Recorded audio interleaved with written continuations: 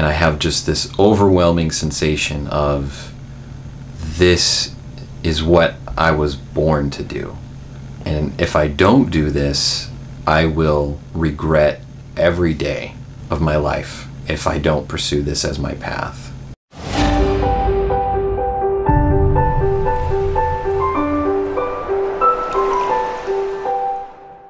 What was that day, that turning point? Like, what changed that caused you to basically pursue these kind of opportunities full time?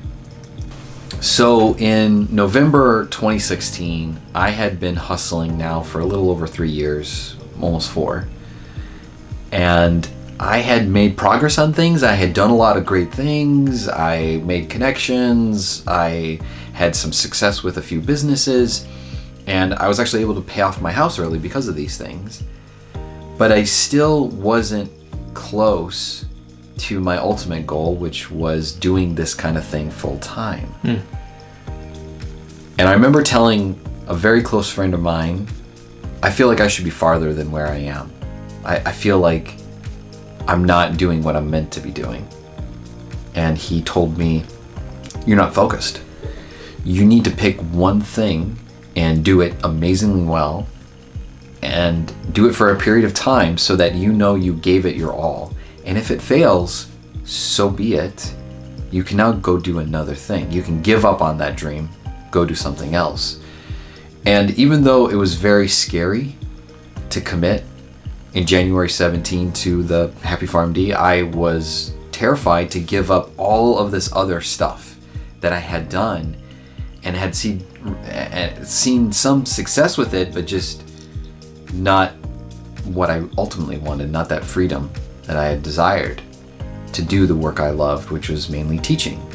Yeah. And that was one of the best decisions you've made, right? Yeah, hands down. It's that pivotal moment for me of making a scary decision. You know, I don't know if you know this, but 81% of Americans want to write a book. Less than 1% actually do. And of the 1% that does, less than a third actually publish it.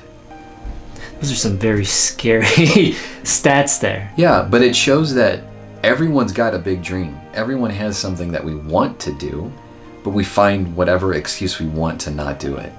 My excuse was being afraid of committing to something too long. And afraid also of going all out into one thing and just really trying everything I had to make it work.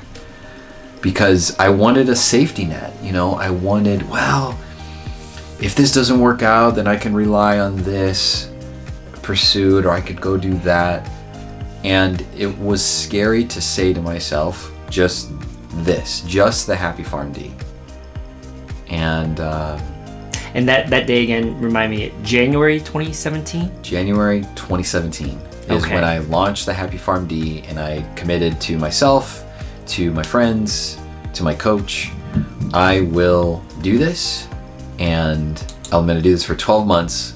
If I don't see the goals happen that I want, then I will give it up. I'll go figure out something else. And that was scary because it's like, yeah. Okay, I gotta try. I have to go really, really hard.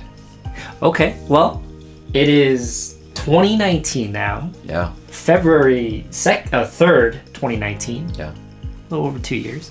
2 years.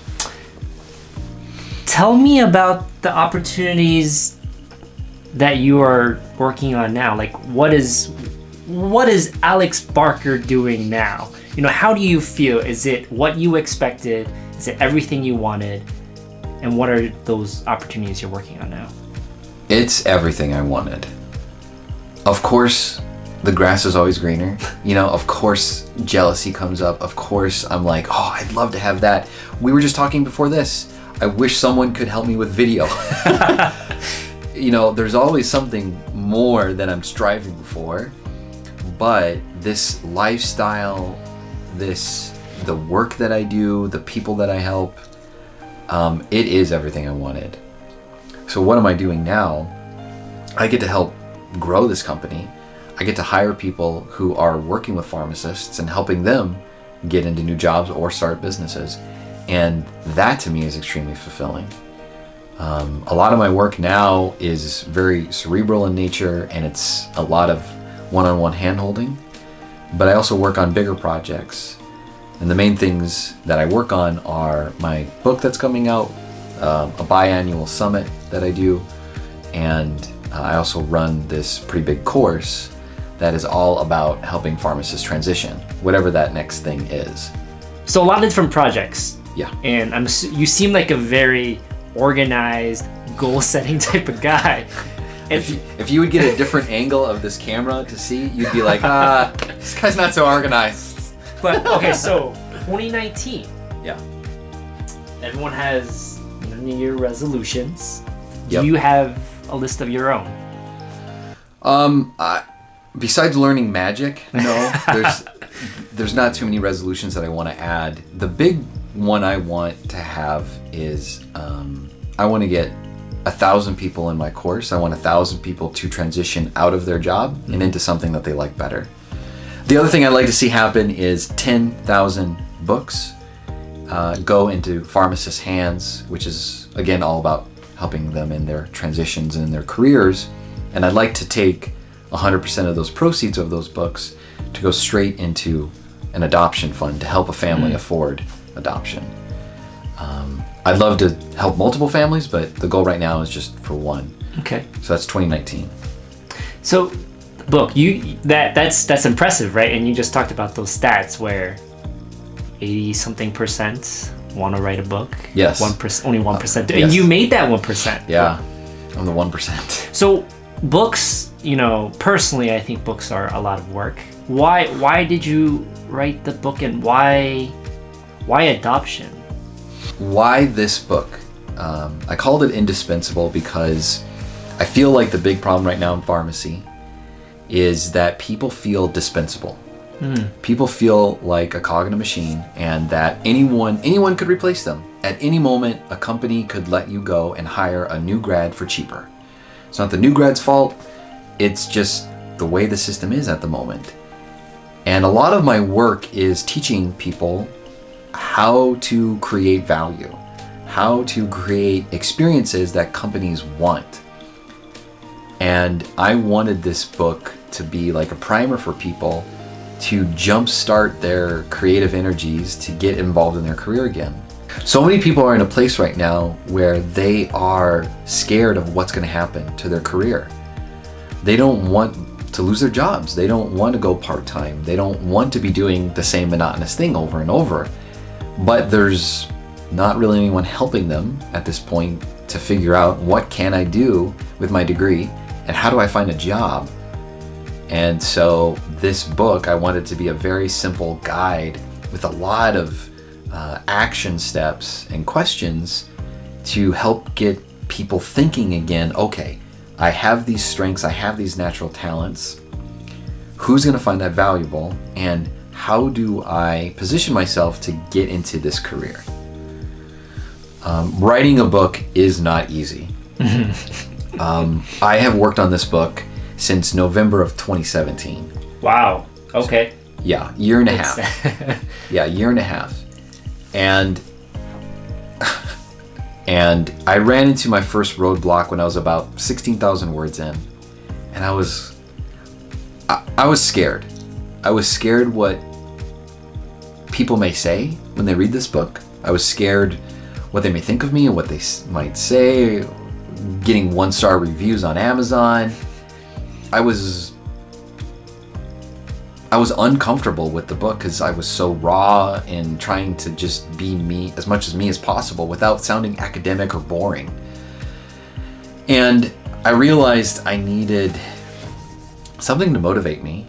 And in the beginning, I didn't know what is actually going to push me to get this done, because it became a chore to really slog through the material. And I eventually decided, well, what would really motivate me to do this? And I thought, how cool would it be is if I sold 10,000 books and I used all of the money that we gained from it to go right into an adoption fund. And that came just with like me, I think in the shower, shower thought, where I was just, scrubbing the old bod and going, man, this book, what am I gonna do about it? I have a shop. This is a scrubby. Oh, okay. Yeah, that's gotcha. a little loofah. And I thought, man, if I could put all of that energy into helping a family adopt a child, like that would excite me. So, adoption fund. Why are you choosing, of all things, to contribute 100% of the proceeds to adoption fund? There's a lot of ways that we can contribute in the world, but I'm of the belief and passion that the way we change the world is through helping families. And there's no greater sign of love that I see in this world of someone who takes a complete stranger and brings them into their family. It gets me emotional just thinking about it, because you know, it's not just that families that affected, it's a community, it's a huge family, it's the world ultimately, and it all because one life has changed. And there can be no greater impact, I think, in this world by helping families adopt. You sound like you're speaking from experience. I am in a way, but that's probably a story for another time. Okay. Nice cliffhanger there for the audience. So the book, it obviously sounds like you put a lot of time into this book. It's very meaningful and personable to you. How can, you know, my viewers, of course, and potentially your viewers here, and get the book? Like, where can they find it? Yeah, easiest way is to just check out Amazon, Indispensable by Alex Barker. And we'll put a link in the description down below, right? Yeah, we'll definitely do that. Yeah. Well, Alex, it's been a pleasure talking to you, getting to know a little bit more about your comedic side, and well-rounded story altogether. Well, thanks for your time. So if you guys want to see more of Alex, he has a website that you can find lots of great information about, the happypharmd.com. Yes, sir. Yeah, and thanks for having me. This has been a blast, and I really appreciate your time. All right. Thanks, Alex.